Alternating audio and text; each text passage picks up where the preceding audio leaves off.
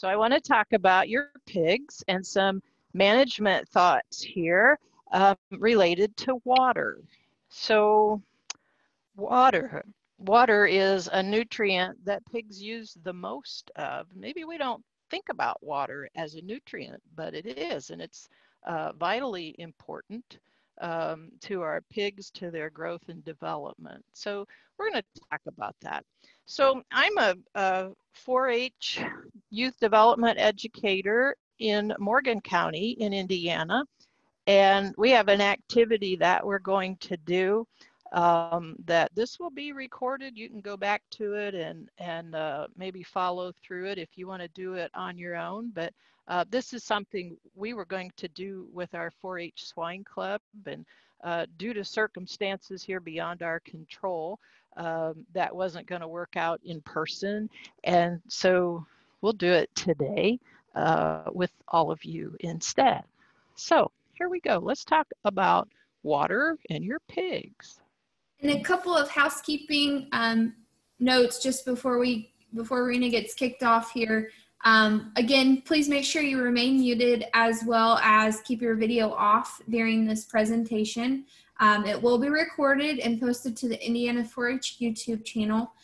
Throughout the presentation, if you have questions, if you'll navigate to the bottom of your screen there, within the Zoom profile, you will see a chat box.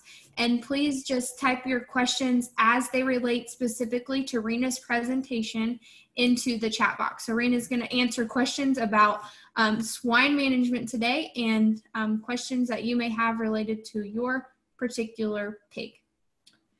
All right. Okay, so I hope all of you will continue to join us for this series as it goes on into June at least, and we'll learn about various different species and management and other things as well. So let's go on, let's talk about water in your pigs. So how much water do pigs need? Pigs that are the age that you would be feeding and caring for in 4-H. So we would call that the grower finisher age pigs, and they drink anywhere from 2 to 5 gallons of water every day. And they depend on you to provide that. The peak drinking time is in the afternoon and the early evening when they're going to drink the most. And at the end of this presentation, I have some links that you can go to and learn more about this. But this came from some research out in Nebraska, where they were monitoring what pigs drink and when and how much. And so they found that they get really thirsty in the afternoon. So it's on you, the 4-H member, to be responsible to get that water to them, clean water that they can get to access easily. And remember, that's a nutrient that they need. Okay, so let's talk about watering methods. Look at these pigs. Now they're really happy. I'm sure they are having a great time standing in mud and drinking their water. The guy or gal who owns these pigs may not be so happy because look at the mess that they're making. And all this standing water is going to attract insects, and so it could attract bacteria and cause germs to spread and diseases and who knows what all. So not the cleanest way. Pigs are probably very happy, but I'll bet their owner is not. So I want to call that an out of control watering method. Many of us probably have a feed pan that looks like this. This is not the best way to water your pigs, though. It works well for feed, but the problem we see, they can get their nose underneath that pan and give it a good pitch, and pigs are so happy because they've made a nice cool place to lay down in, and that 4-H'er probably isn't happy because they've saturated all their bedding and that's got to be replaced. So these are a couple of out of control watering methods. And if we'd like to keep their environment cleaner and drier, we ought to avoid these ways of getting water to our pigs. So here's some more methods that are controlled better. The one on the left is a cup type waterer. So there's a pipe that's running down into this bowl. There's a nipple on the end of it that the pig can work with their nose, and it squirts out water into that bowl and they can drink it. Works pretty well. Some pigs do learn how to play in these, as they will in about anything, and they can waste a bit of water that way, but it is a lot more controlled than, say, just having an open pan that they can flip up in the air and make a big mess. So in the center, we have, this is a bowl type waterer as well, and there's a flapper here that they push with their noses.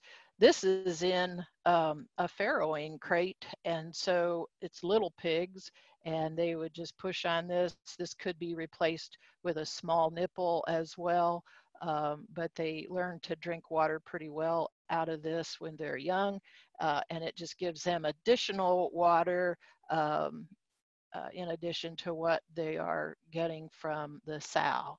So then over here on the right, this is a ordinary nipple waterer for adult pigs.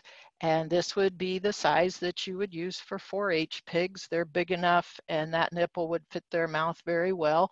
So they drink out of that. The water comes in through a pipe, and it's very clean. The water stays cool as long as you don't have it out in the hot sun, and you know, they've got clean, fresh water whenever they want it.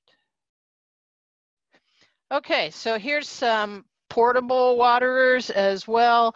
The one on the left has it's just, they're both just made out of PVC.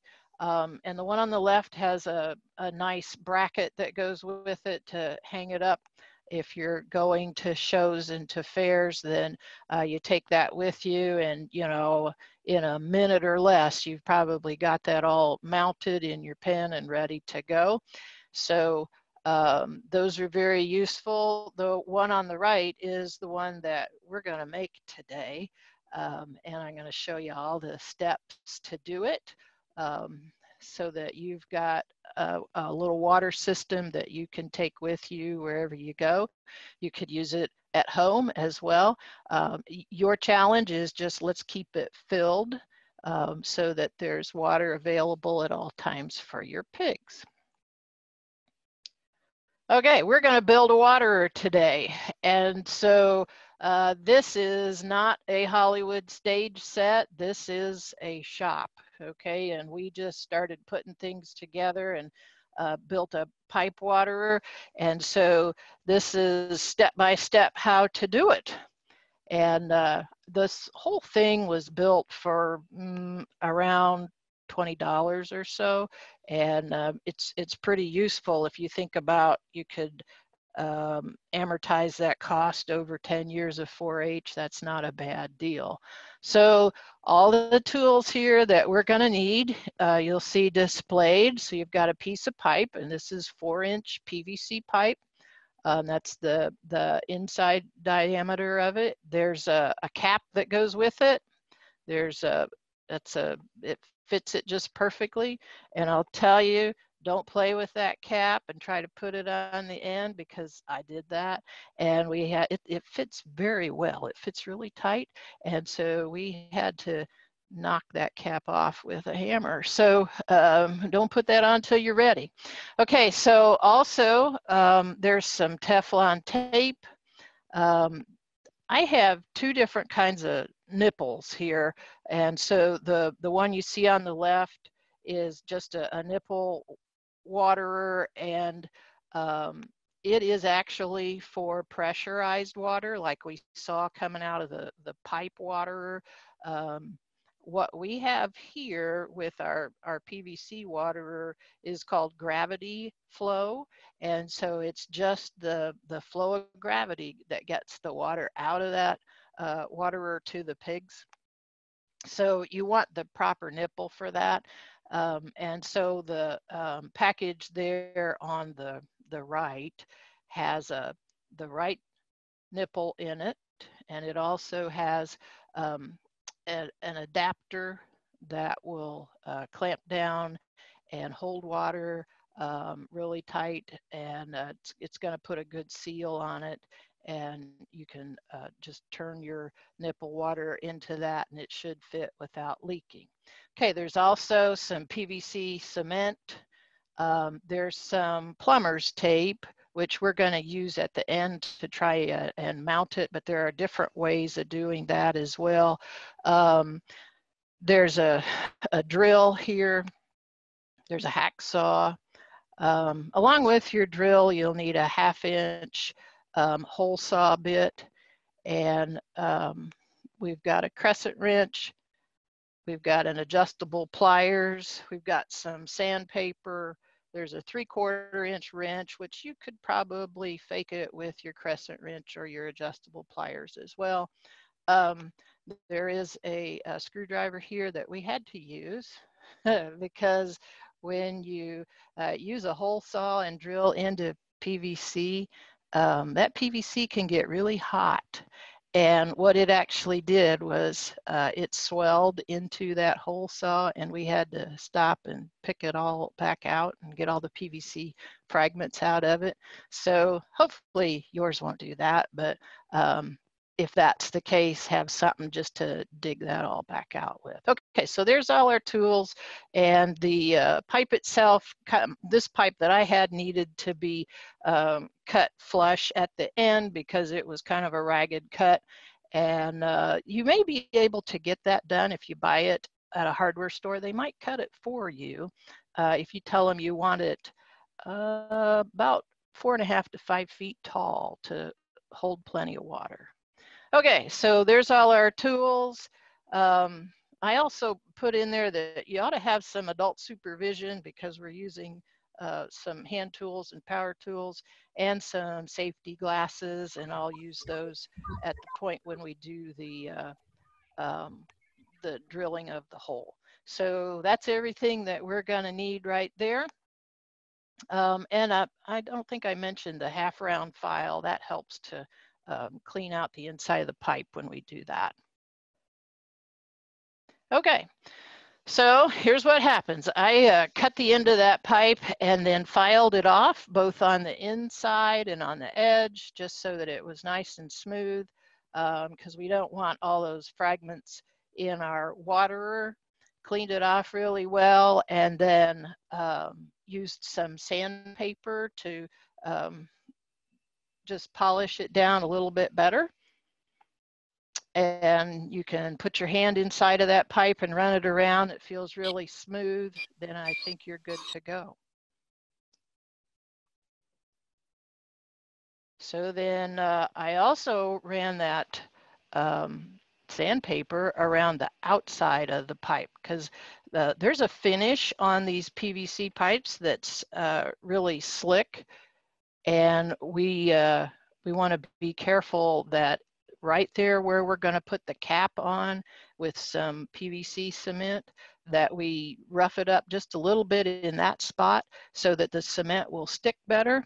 And so I just roughed off, I don't know, about 1 inch around it, all the way around from the bottom, just to make sure that that all adheres. Then you take your cap and you estimate kind of where that cap is going to end up. And I just drew a line above the level of that cap to say, here's about where I think the top of that's going to be. It was close. I think I was a little bit high. And then I put the hole about 1 inch above that. And so as you look at the third picture there, the picture on the right, that's showing the piece that's going to go on the outside, and we're going to screw that nipple waterer into that. So I just ran around the inside of that and marked it with a marker and made sure that I know exactly where to drill that hole, and then you pull that piece away for right now, and we'll get that hole drilled out. So put on your safety glasses to do this, and you want to cut that, just get it through the PVC pipe, and hopefully that hole saw bit won't stop up with PVC like mine did, but I think you'll do just fine, and cut that 1/2-inch hole right there. And that's where we're going to put the nipple. So all the way over here on the right, this is the one piece that is on the outside, and then this over here, sitting on our table, is the piece that's going to go inside the pipe and screw on the other side of this one. So those two pieces, once they get put together, will create a really nice seal there so that water doesn't leak out around it, because there's underneath this piece on the outside, there is a gasket that's going to adhere to your pipe and make a really good seal. So as you're tightening this down with the crescent wrench here, you want to be sure that the gasket underneath stays where it needs to be, because it might bunch up, so keep an eye out for that. All right, so now we can look inside of this pipe, and up here we've got the fitting on the outside, and then we've just manually screwed on this fitting on the inside, and tightened them both down. So you'll have to have somebody help you with this part. So if you hold the one on the top and tighten, and they're holding the one on the bottom, you'll make a good team, and you should be able to put these together good and tight, and it'll seal the water in. Okay, so there it is, finished. And you can see into the pipe, there's a hole in it. All you got to do now is put that nipple in it. This one is actually not a gravity flow nipple. This is a pressurized one. You can see by this band that's right here, it fits a little differently. Not all of them are blue. Some of them are made out of brass. But I'm putting some Teflon tape here right on the threads of this nipple. But the nipple that comes with this fitting here in the two-piece package is actually a gravity flow nipple, which is what you need for this kind of a waterer. So either way, you're going to put your Teflon tape on it. That again is just helps to seal up what you're doing. This is where the 3/4-inch wrench came in, which you could use. I don't know, you could probably use a slip joint pliers to do that as well, just to screw that in and tighten it down, and make sure that your nipple is facing the right way, so that the bottom is right here where the curved part is. That needs to go on the bottom, and the peg here in the top needs to go on the top. That way the water comes out right when they drink it. Okay, so then remember, we scratched this up really well so that the PVC cement would adhere better. So I'm running cement all the way around the outside of the pipe. You don't need to put it inside, just on the outside. And then you slide that cap on, and it better be where you want it, because it's going to stay there. And the cap, even without the cement, is a tight fit. So just be aware of that. And so here we've got our cap on. Take a rag, a paper towel or something, and wipe off the excess glue so that that's nice and clean. And there you've got it. You got a waterer right there. And I think your pig will be very happy with it. We're going to test it out here in a little bit, but that's your waterer. The only thing we have to do now is find a way to secure it and to hang it. So here are a couple of brackets. This is an older waterer, same version of this, that it has a bracket that's on a piece of wood that they could hang it up from there. I used this plumber's tape. It has many different names, but it's a thin metal strip, what looks like tape, and it has holes in it. And so you wrap it around the top of your waterer and also around the bottom.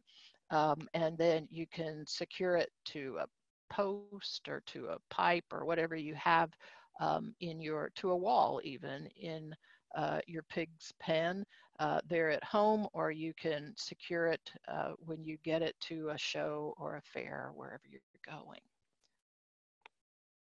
So we brought on some taste testers to see what they thought. They were pretty happy with it. There is a concrete block here underneath this one just to hold it up. Pigs can get rowdy and they could root on that, especially if you let it run empty. They get really aggravated because that's where they're taught to go to get water. So make sure you keep it filled. And so if you do let it run empty, this is a word of caution. They'll get rowdy with it, and we don't want them to, you've done all this work to make this really cool thing yourself. We don't want them to beat it up. So you put a block underneath it and you secure it to your fence, to a post, or whatever you have to secure it to. Make sure that it sets on that block. I would caution you, there are holes in concrete blocks and you don't want them to be facing up because a pig could stick a hoof in there and potentially hurt their leg, break their leg if you're not careful. So make sure that the flat side is facing up. Make sure that that block is secure too. Pigs just like to play with things randomly, and a concrete block to push around their pen, well, wouldn't that be fun? So you'll want to secure it as well to the fence so that they can't move that. So I think they approved of what we made. And here are some references that you can go and look up.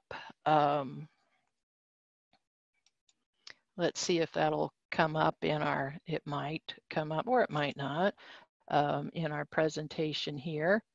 So this is from Extension, and they talk all about the water and how much water and various different issues. Okay, and let's see here. Here's another one. This is from Pork Information Gateway. Rena, And yes. They for whatever reason, it's not showing. Are you just seeing links? We see the links, yes. Okay, so we'll just stop with that because I'm seeing something different, but that's okay. And so, once this is recorded, why you can go to those links and find that as well. So there they are. We have a couple questions about watering your pig, and the first one is, what temperature should a pig's water be? Okay, well, room temperature is great.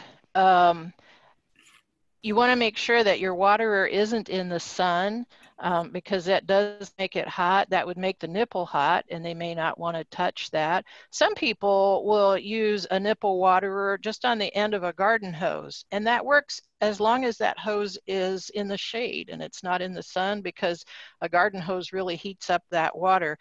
And so I'm going to say that, 75 degrees is about a perfect temperature for water, or maybe less. If it gets above 85 degrees, the water temperature itself, they're going to be reluctant to drink that unless they just have to. And along with temperature, height is very important too. Can I stop sharing the screen here? Would that be okay? Okay. Yep. There we go. Okay, so along with temperature, the height of your water where the nipple is very important, because if pigs are drinking with their head running downhill, it takes a lot more effort to get that up into their throat and to swallow that. So if they can be at a little bit of an upward angle so that it just runs right down their throat, that's important. So when you mount your waterer, make sure that that nipple is at the height of their head or maybe about an inch higher.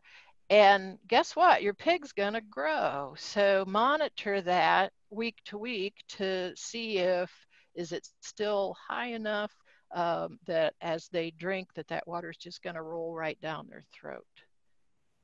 And temperature, that was a good question. Thank you. And then also, how often should you clean these types of waters? And is there any particular product you would recommend to clean them with? You know, if you clean them weekly, just dump them out and clean them out with some hot soapy water. I think that's about perfect. Make sure it runs through the nipple. Get a brush and scrub out that nipple because, you know, pigs are slobs, so they're going to really make a mess of it, and that's okay. Just scrub that out really well. Make sure that the nipple is functioning and you can get water out of it. But if you can clean it weekly, that would be great. That keeps the bacteria and even algae from growing on the inside of it. If you put a lid on it, in my mind, I thought, well, I'll get another PVC cap and put on it. But those are really difficult to get off. If they, you know, once they've adhered to it, they fit really tight. So if you can just put some kind of a covering over it to, you know, to keep bugs from getting in it, as an example, and other things, and dirt and things like that, that'll help as well. Some of them come with a like a twist-on fitting that has a gasket on it, and that works well too, especially if you're at a show. Then you know that nobody's tampering with your waterer. But I think as long as you keep it covered, and when you are at a show, put it toward the back of your pens so that the public can't touch that waterer or your feeders. I think that's just good common sense to do that. Okay. Someone asked, can we put plastic water bottles that are frozen in our pen to keep our pigs cool in the summertime? Pigs would love that. They love ice. As long as you can keep that cap on your water bottle, I think that's a perfect thing to do. They'll play with them. They'll lay on them. They might pick them up and carry them around. Who knows? Just so long as you can keep that cap on it, because you don't want a pig to swallow a plastic cap. We've used those especially with nursery pigs that are smaller because they're so active and they need something to do, and that keeps them cool. But, you know, while you're talking about things like keeping your pigs cool, it's not a bad investment to buy a couple of bags of ice to toss in your trailer when you go somewhere with your pigs, and they can tear up that bag and sling that ice and have a nice cool place to lay down while you're on the road. So just some things that we learn as we go along to keep those pigs happy and healthy and safe. Okay. And someone asked, can you use 100-gallon cattle tank to water your pigs? Well, it depends on how you're going to get the water out of it. I suppose you could run a pipe with a nipple waterer to your pigs from that. And when you have, and I mean, that would be a large reservoir of water for your pigs if you had a way of them getting to it. Now, some of these tanks have a lower side with a place where they can drink down at the bottom that pigs can get into. I will tell you, they make a mess of those. If you're trying to keep your pen dry, they're going to learn how to play in that and get water all over.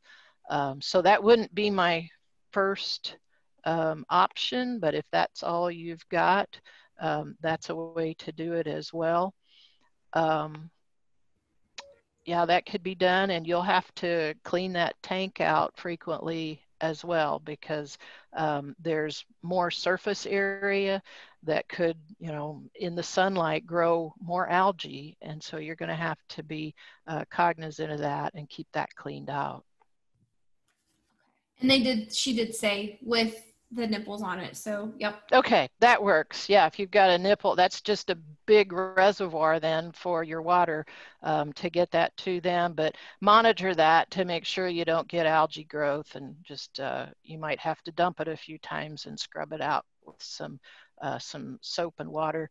You know, generally that will take care of it unless you let it go too long.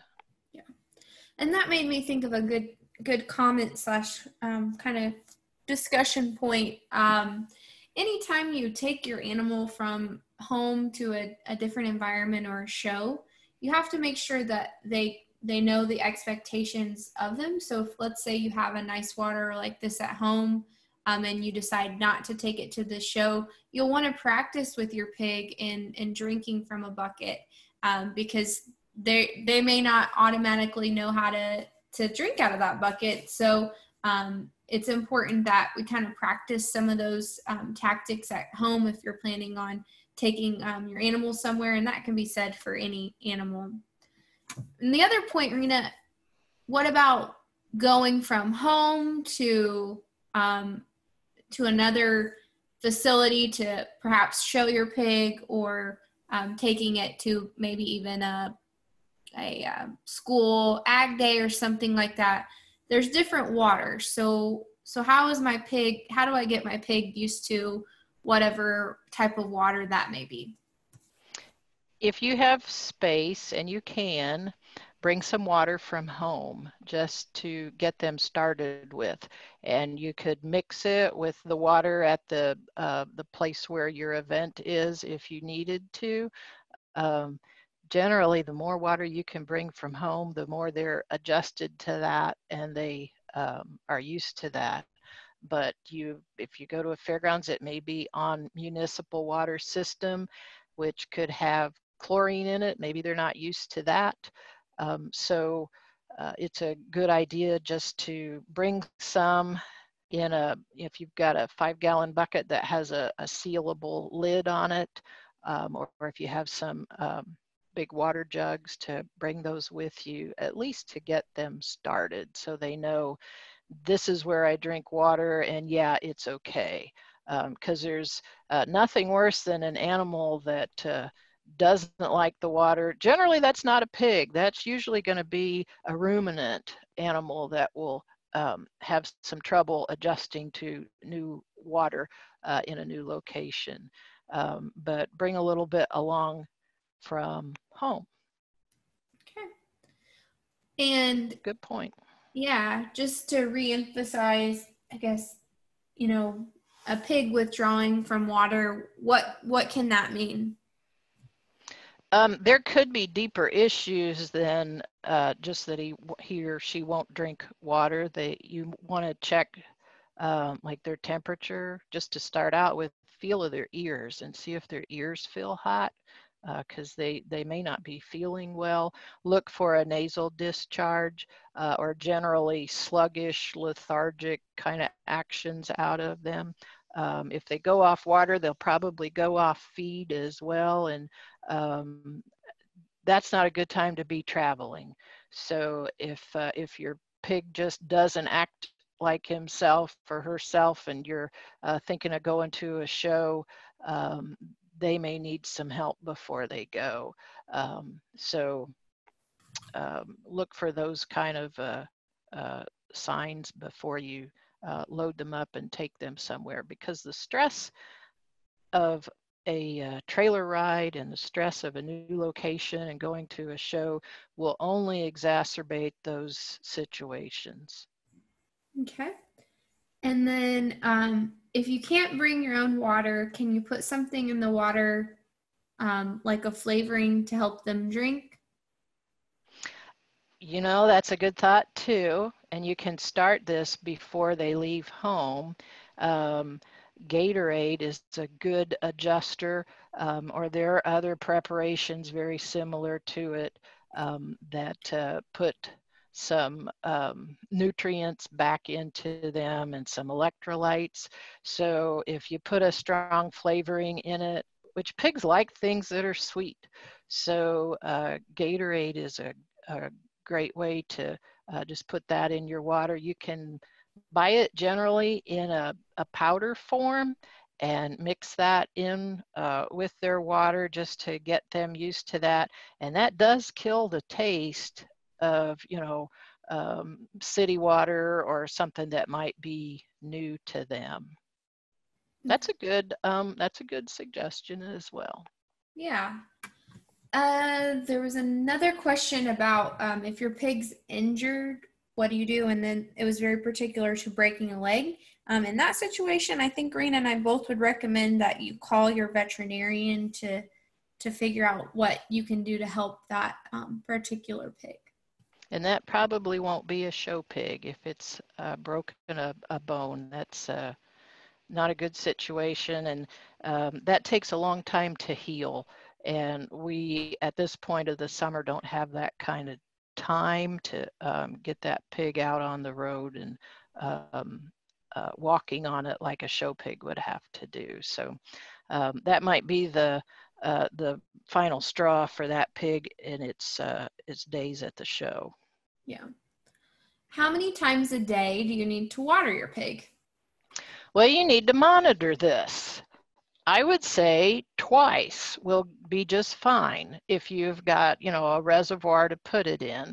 That waterer we made will probably hold 5 gallons of water. And we said that a pig can go through at least 2 gallons a day. So the idea is if you have more than 2 or 3 pigs on one waterer, maybe you better get a second waterer, just so you've got enough storage space there so that they all have a chance to drink and they have enough. And especially in the afternoons, if you're at home or you're where your pigs are, go check them in the afternoons just to make sure they've got water, because that's when they'll be thirsty. That's when they'll drink the most.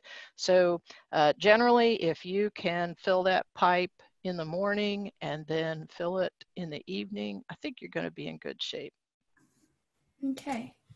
And then we just have a kind of a management question as you're working with your projects. If you don't mind answering, Rena, what is a good way to teach your pigs how to start walking and responding to you that way? Do you have any tips after having 4-Hers and being a 4-H member yourself on how to get that process rolling? So first of all, your pig has to know you and understand that you're a pretty good guy or a pretty good gal.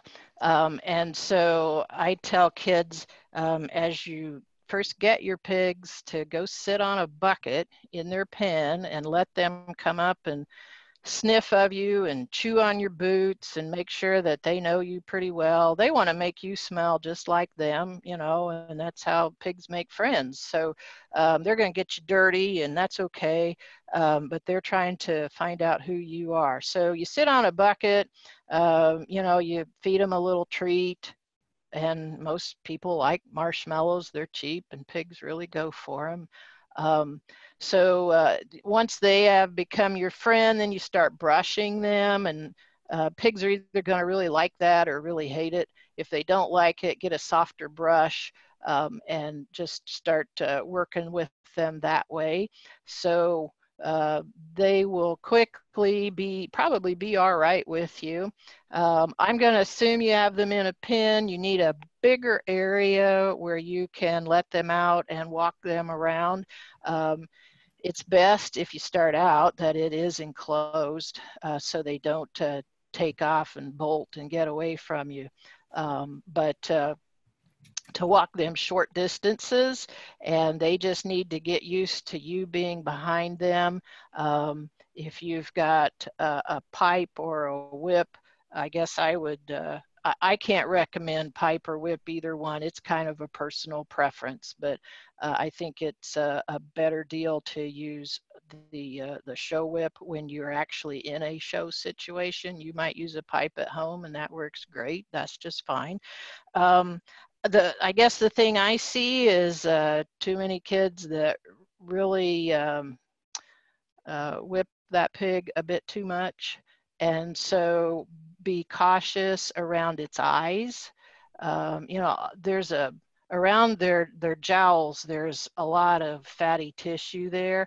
And that's where that whip or that pipe needs to be, but between that jowl and then back into the side of their neck and their shoulders, and keep that, whatever you're using, keep it out of their face and their eyes.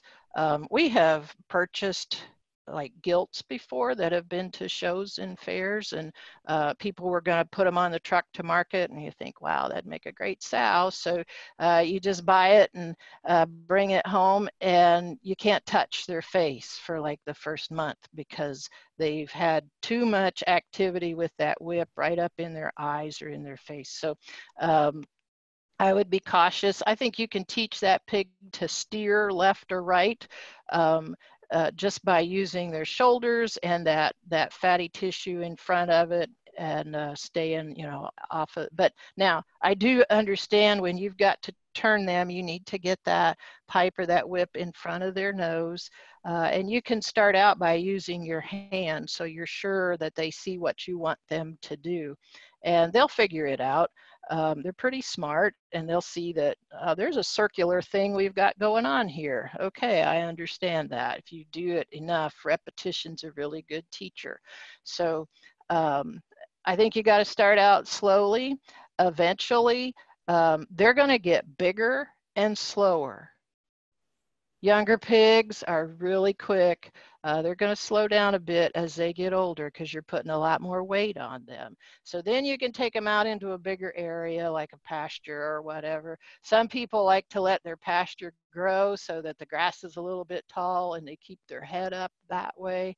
You know, there's nothing wrong with that, unless your neighbors don't like seeing that tall grass. But to get them out in a less confined area, eventually you'll get to that as well, and you can, you know, get them going in a circle or whatever way you want them to go.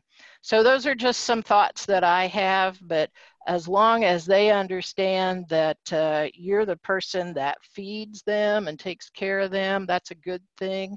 So that they're not afraid of you. When we see pigs jump and bolt at the county fair, you want to think there's either something going on with that pig or he's just not been played with and handled enough. So they've got to get used to you, and you used to them as well. I hope that helped to answer your question.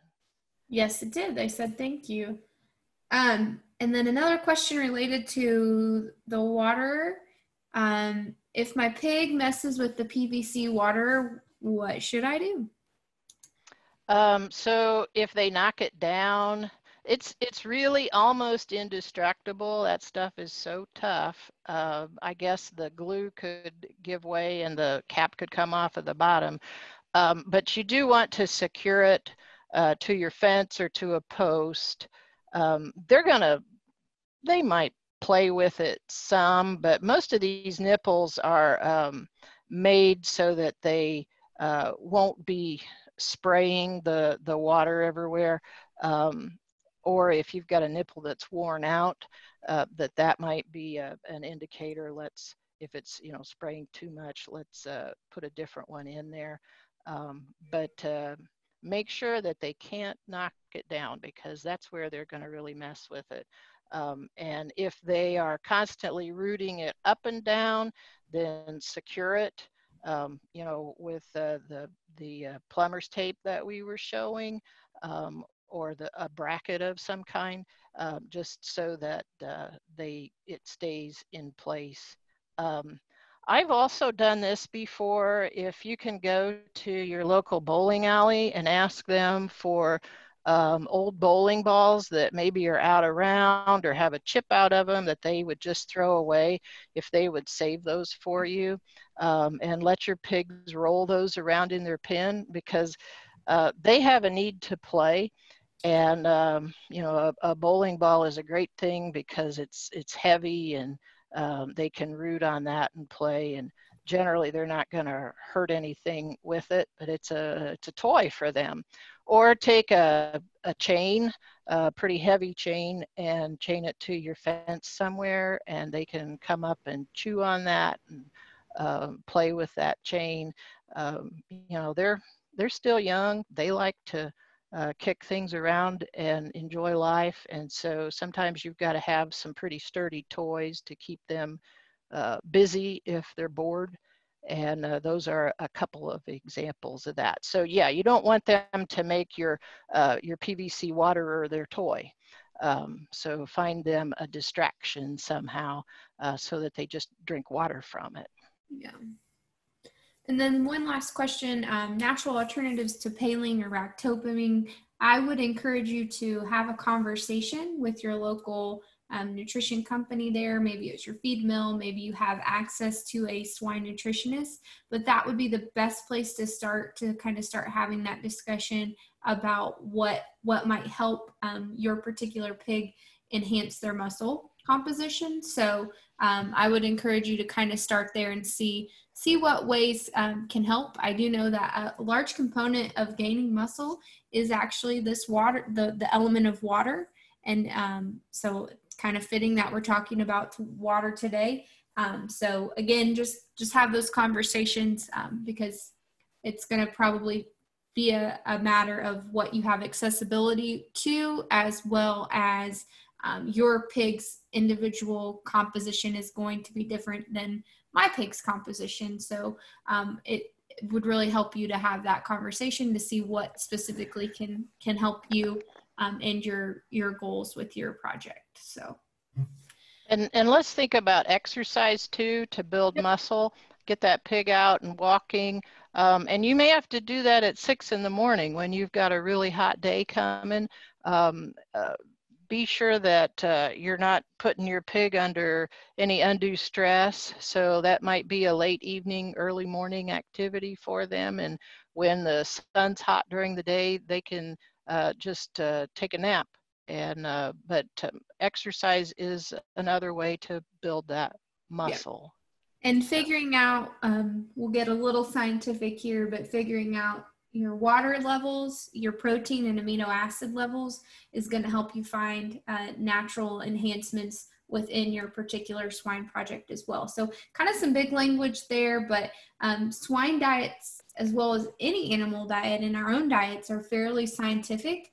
But when you break them down and figure out kind of what's missing, that's when we can really start to help manage that particular project. And actually, it's pretty fascinating, even within ourselves, when we maybe decide that, and again, not suggesting this, not promoting this, but maybe we decide that we eat too much sugar, and then we start to have 1 candy bar a day instead of 3, or 1 sweet treat a day instead of 3, then we start to see some changes in ourselves. And the same types of things can happen with your animal projects as well. It's just a matter of kind of figuring out what they're missing and what could benefit with them. So there are lots of adults who make great strides in helping to improve the diet of our animals. So I would encourage you to reach out and have those conversations. All right, Rena, well, I think that is all the questions. I am going to now post the survey, the Qualtrics survey, in the chat box. And again, if your educator asks you to complete this survey, it is now posted here. You should be able just to click the link, or you may have to take a screenshot of it and go to it. But again, please take a chance and complete that link so we can let your educator know that you were here. We appreciate you coming and joining us.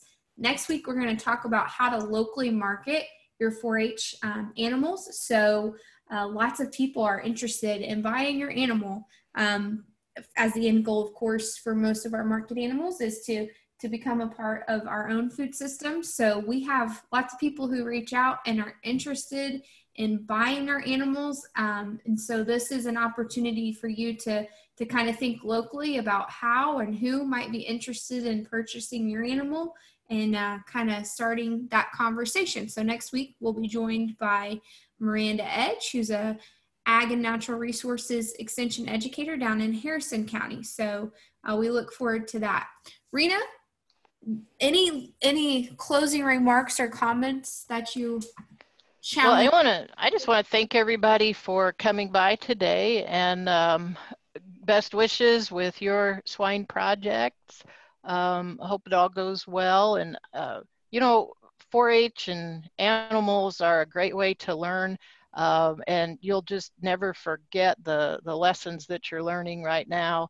And, we talk about nutrition, and we talk about, muscle, and we talk about an animal skeleton. Oh my goodness, the things that you're learning that can apply to people and other animals. It's pretty fascinating, like Courtney had said. So I appreciate your time today, and best wishes to everybody through the summer. Thanks for having me. Yes, thank you again, Rena. And if you have any questions, I'm sure Rena would be happy to help you, or if you get in the midst of this project, feel free to reach out to Rena or myself, and we'll help you get answers to those questions.